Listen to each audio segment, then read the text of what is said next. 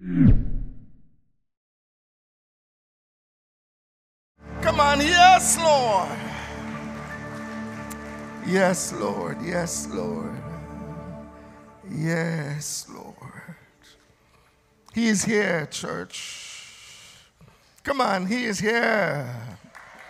You know, it's all about His presence. If He is not here, then we are wasting time. But there is nothing like being in the presence of the Lord. I want to share with you today on keeping the fire burning. I don't know how far we can get. In the book of Leviticus chapter 6, Leviticus chapter 6, God makes it very clear. In chapter 6 was written when God had established the worship of his glory in the tabernacle. And when He established it, He poured out fire from heaven.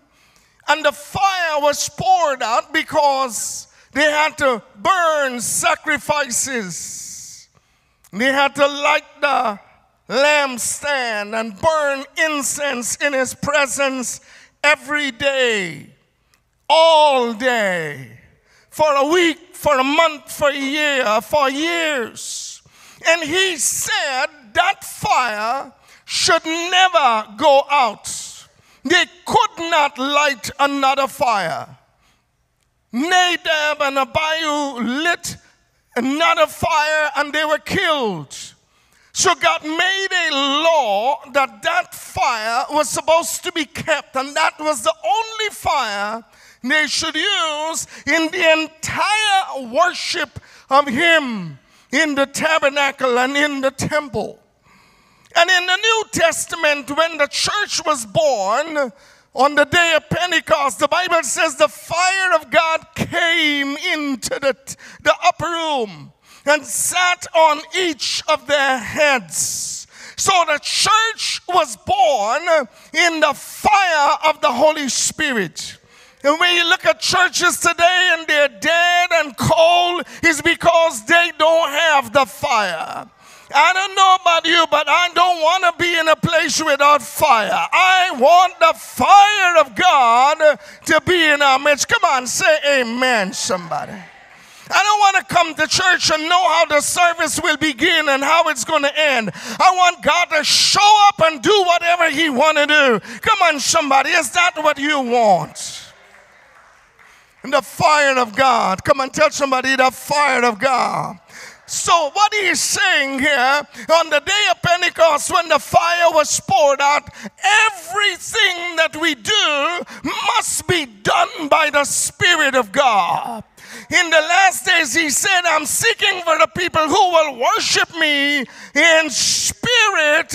Come on, say it if you know it. In spirit and in truth.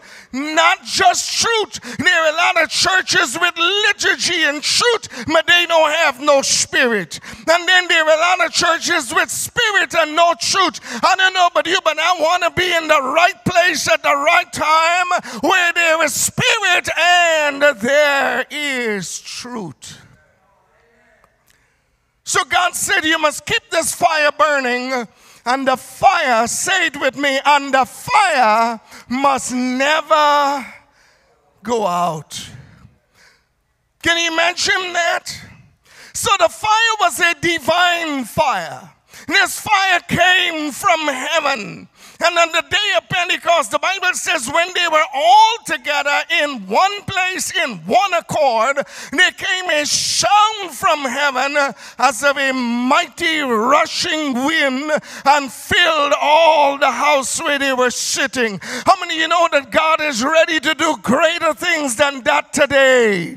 Come on, how many of you know that's why you are here? You are here because you are some of the people that God is going to use to demonstrate His glory in the earth. It's not only going to be preachers, it's going to be ordinary people doing extraordinary things, that He will be glorified.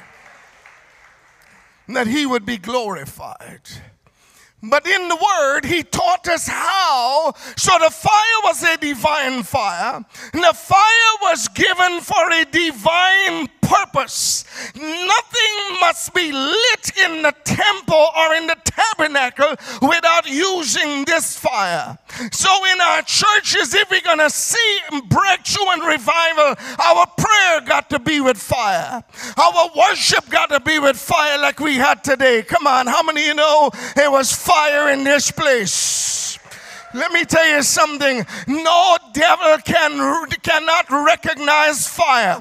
The worst mad person out of their mind will never run into a burning building. They're not that mad. They know that fire is dangerous. The greatest lion is intimidated by fire. I've been to Africa. I know what I'm talking about. I came to tell you, if there is devils in your home, what you need is the fire of God in your house, and watch how the devils will run. But he taught us in the word it was a divine fire. The fire was given for a divine purpose. But what I want to talk about today is that the fire was kept by human responsibility.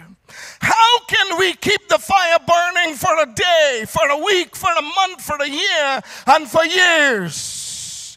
The Bible makes it very clear how we should do that. The Bible says in Leviticus chapter 6, from verse 11, it says, "And the priest shall put off his garment and put on other garments. He shall carry forth the ashes without the camp unto a clean place. And he shall what? And the fire upon the altar shall ever be burning in it. And he shall place wood upon the altar every morning and every evening." And the Bible says, "And then he must take the sacrifice and lay it upon the altar. And the fire upon the altar shall never go out." So are you ready? Are you ready, church? The first thing, if you're going to keep the fire burning, is that the priests must take off their garments and they had to put on other garments. It was a daily thing. In the book of Zechariah chapter 3, the Bible says that Joshua was standing in the presence of the Lord, and Satan was standing at his right hand to resist him. How was he able to do that? The Bible made it very clear. He was able to do it because Joshua's garment was dirty. And the Bible says he had dirty garments on. What is the garment? The garment speaks of our personality, of who we are. It speaks of the spirit of a man. And the Bible talks about the fruit of the flesh and the fruits of the spirit. If you're going to keep the fire burning, you got to be willing to take off from you the old you. You got to be willing to change your attitude. You got to be willing to change who you were. You can't live the way you used to live before. You got to make up your mind, if I'm going to do the will of God, I've got to be holy. Who shall ascend into the hills of the Lord? He that had what? Clean hands and a pure heart. That's why David said, "Let the words of my mouth and the meditation of my heart be acceptable in your sight, O God."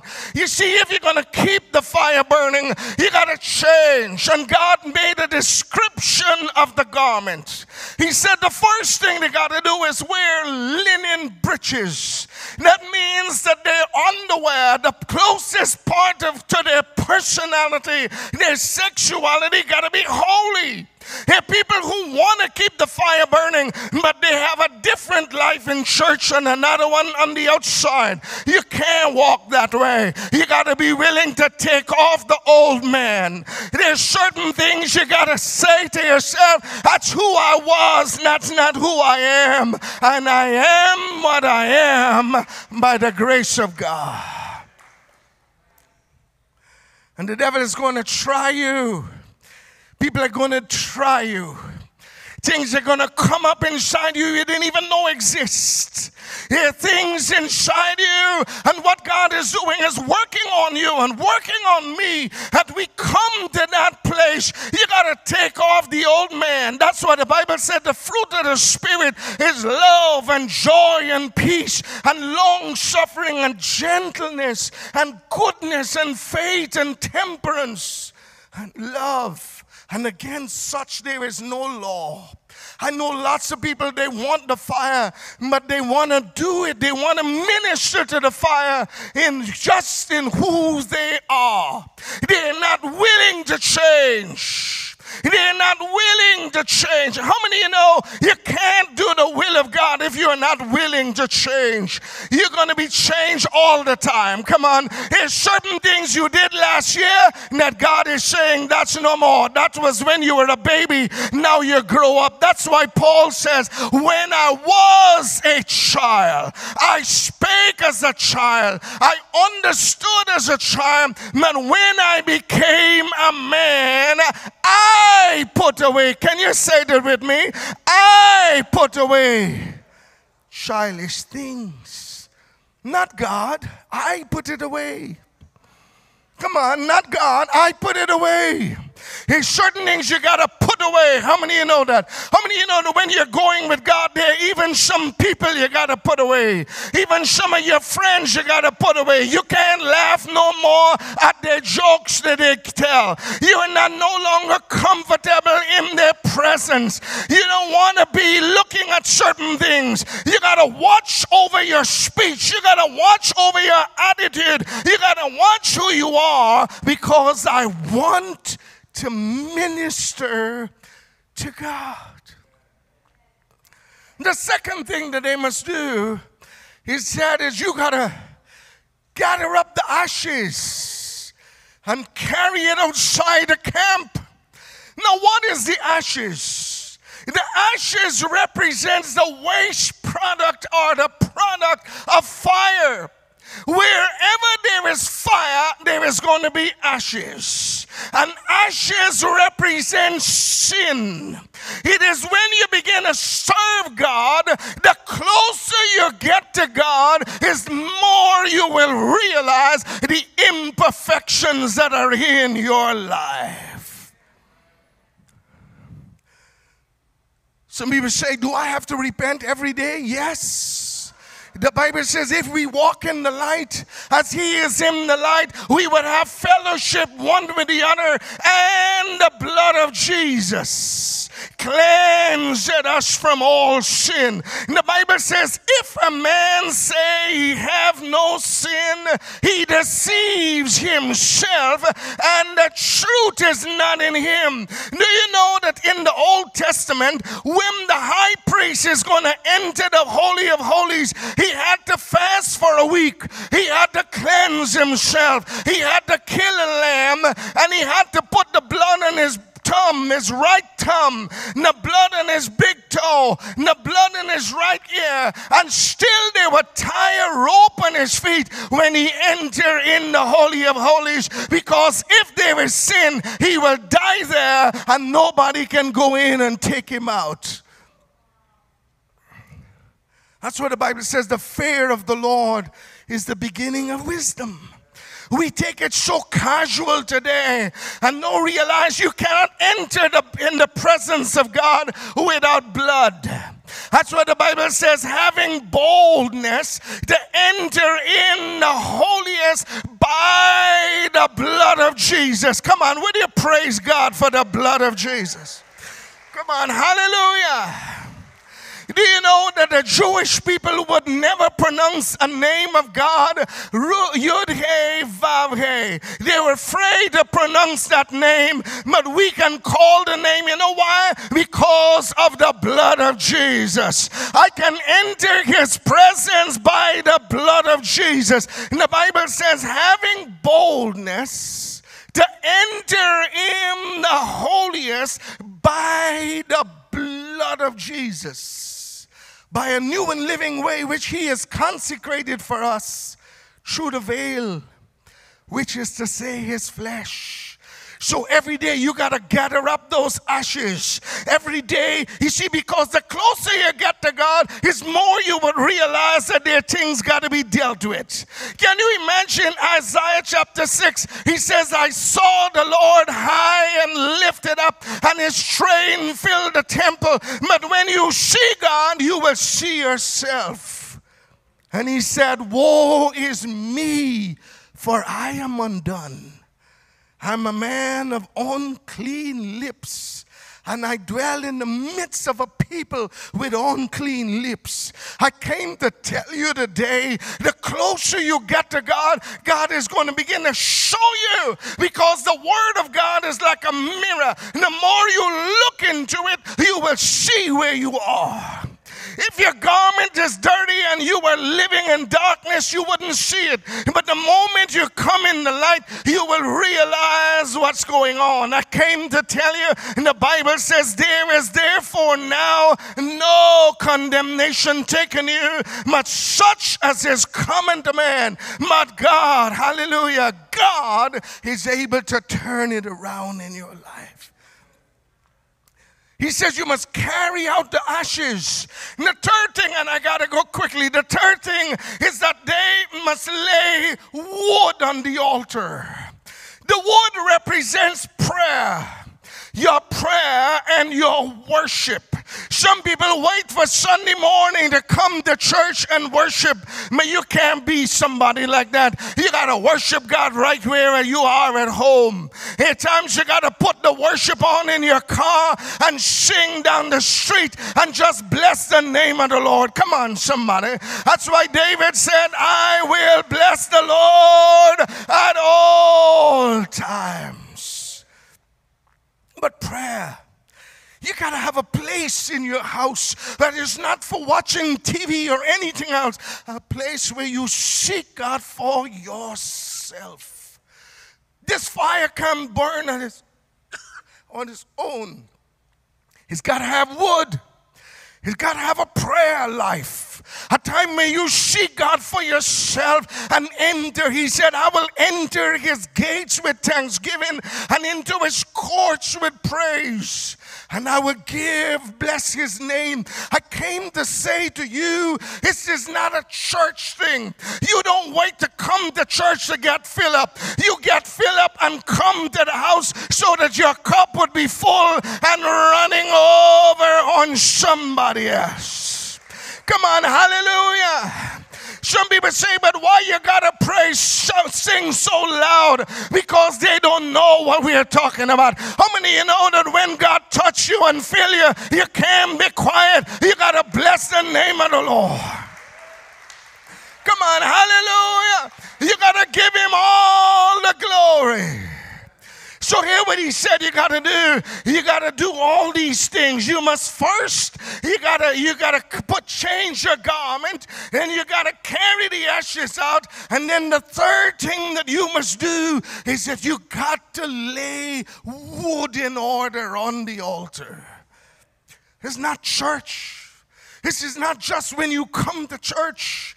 You see, God can be moving in church greatly, and if you just come and fold your hands and look on, you wouldn't receive anything. You got to jump into the water. That's why Jesus told Peter, he said, you fish all day, but you didn't catch nothing. Launch out in the deep. You got to go where you've never been before. Come on, somebody. You got to do what you never did before. If all you do is what you have done, you will just receive what you have. But if you are willing to go in the deep, just worship him.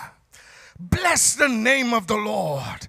David said, bless the Lord, O my soul, and forget not all his benefits, who forgives all mine iniquities, who heals all my diseases, who satisfies my mouth with good things, so that my youth is renewed like an eagle. Come on, somebody, you got to learn to do this. This is not waiting for somebody. You know that you can worship God without music. You know that you don't worship God right where you are. Right in your house. And I believe those times the devil gets more nervous when he expects you to cry and you worship. When he expects you to be defeated and you bless the name of the Lord. Come on, hallelujah. When he expects you to be mourning and calling people, telling them how bad it is, and instead of doing that, you raise your hands and say, I will bless the Lord. Come on, hallelujah. I will glorify the name of Jesus. I don't know how God's going to do it, but I know he's going to make a way for me where there seemed to be no way. The devil come and the doctor give you bad news. And instead of crying, you can go and seek him and he can give you a word. Like when they told me the front of your heart is dead. I believe the devil was looking at my face to see what is going to be. But I seek the name of the Lord. And God said in his word, he said it very, very clear. He made it very, very clear. He says, if my heart fail, he says, God is the strength of my heart and my portion forevermore. Come on, you are sick and the devil say you're going to die. Whose report are you going to believe? Are you going to believe the report from the doctor? Are you going to lift up your eyes and say, my God, hallelujah. He says, I am the Lord that healeth thee. You get a little older and the devil say you are old now. You can say like David, I was young and now I'm old. I have never seen the righteous forsaken, nor his seed begging bread. It's a choice you got to make. If you're going to put some wood on the altar, you got to make a choice. And the last thing God said, after you have done all of that and the fire is raging on your altar, then you got to take the sacrifice and lay it on the altar. What is the sacrifice? Romans chapter 12. He says, we then as workers together with Christ, beseech you therefore, brethren, that you present your body a living sacrifice, holy and acceptable unto God, which is your reasonable service. Now people can pray for you, but nobody can present your sacrifice for you. You got to do it for yourself. Come on, tell somebody, you got to do it for yourself. That's why he said, we then as workers together with Christ, beseech you therefore that ye present your body. Come on, tell somebody, I got to give my body. My body is my servant. I am more than my body. I am spirit and I have a soul and I am living in this body. This body is not my master. This body is my servant. I went on a fast one time for 40 days drinking water alone. Lose 68 pounds. And the body says, look, you are trying to kill me. I said, I'm not trying to kill you, but you're going to learn that I am the boss of you. You got to tell your mind what to, you got to tell your mind what to think. You know, you got to tell your own mouth what to speak. You got to tell your eyes what to see. This body is not your boss. This body is the house you're going to live in. And soon you're going to discard this old house and you're going to put on a house that is glorious. Come on, hallelujah. This body is the one that you got to take and you got to present. Hear what Paul says. He says, I present my body. He said, I subject my body, lest after I have preached the gospel, I myself be a castaway. I bring my body under subjection. And the Bible says I must learn to possess my own vessel. And I look at people preaching the gospel and people living, and they behave like if their body is their boss, so they're involved in all kinds of things that is not right. But the time has come in the house of God where holiness must prevail in the house of the Lord. Come on, somebody. We got to make up our mind that this body, I'm going to bring it under subjection. Have you ever been, and all of a sudden your mind want to run in a direction that's not right? Huh? Somebody cut you off in traffic and words come out your mouth you didn't even know you still have. Come on, somebody. Don't look at me like that. Your things begin to happen and certain circumstances, and you notice you're trying to respond a certain way. You got to grab this body and say, no. You are not going that way. Come on, hallelujah. You are not going that way. I bring my body, say it. I bring my body under subjection. Lest after I have preached the gospel, I myself be a castaway. But when you put your body on the altar and the fire begin to burn, you're going to see things rise up you didn't even know. You got some pride in you. You know, people got pride of race and pride of grace and pride of pace. And people are proud of their color and proud of where they've been. And there's so many things. But the moment you put yourself on the altar and those things, the only reason it rises up is so that it can be dealt with.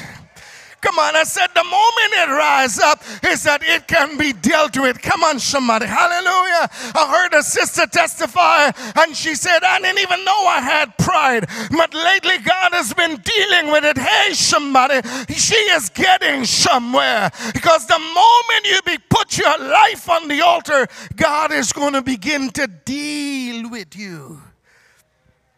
Some of you had visions of what you're going to do. You don't know.